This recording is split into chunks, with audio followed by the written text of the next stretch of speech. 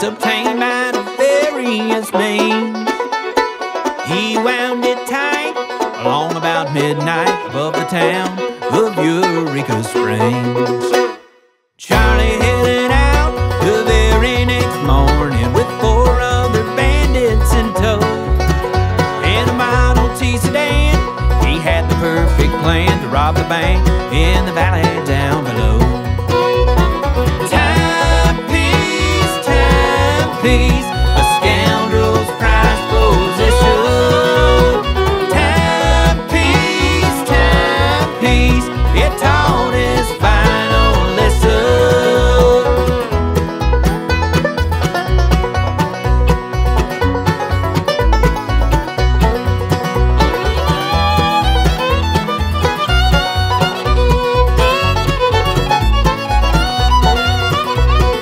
Charlie and the boys sauntered into the bank as the sun was high, thinking that the town was completely shut down, but that pocket watch told him a lie.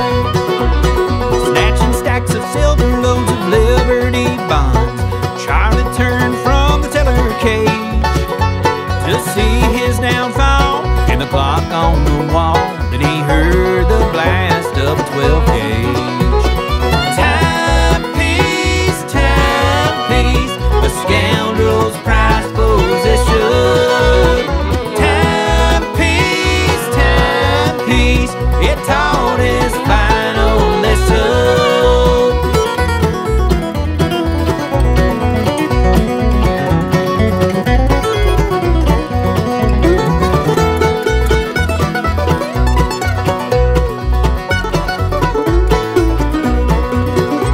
See, Charlie Price's timepiece was 1 hour fast, and that proved to be the fatal flaw. The situation dire when the whole town opened fire that day in northwest Arkansas. When the gun smoke cleared, Charlie was dying, and not a one of the bandits walked away.